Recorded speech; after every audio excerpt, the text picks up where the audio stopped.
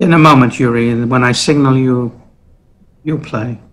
All of a sudden, I came upon the Creator bent over, like the statue of the thinker. As I approached this beautiful creation of the Creator, I fell to the floor for fear of the greatness before me and landed on the cold, wet marble floor. I realized that God was crying.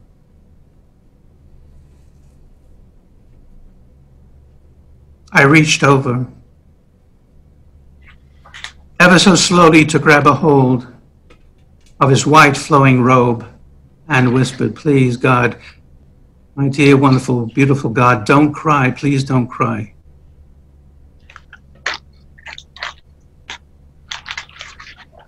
And he said to me,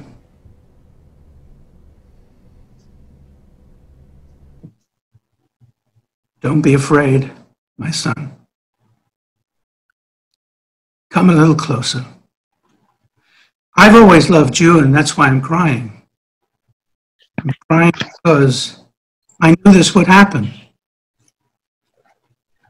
There are those among you who will not listen. Even when they discover that there is great peril to themselves, they go forward, even though I have given them all the answers.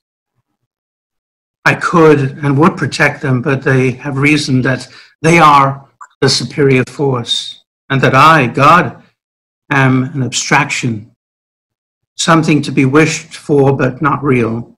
That's why I'm crying, because I see you crawling on the floor in fear of my holiness, and they refuse to see what you see, what you feel, and what you are experiencing right now.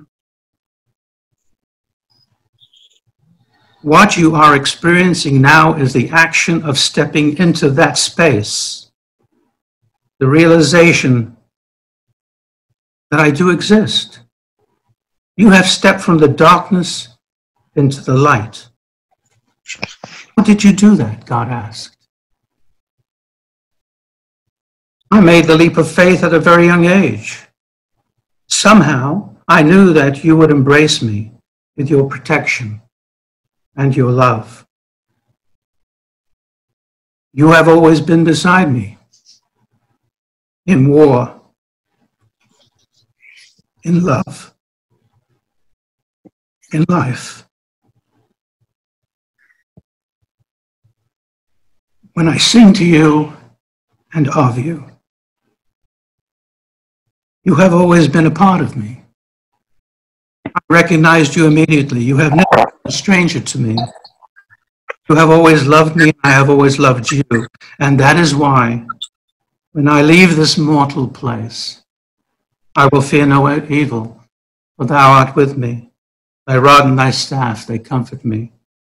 Surely goodness and mercy shall follow me all the days of my life, and I shall dwell in the house of the Lord forever. Yuriy.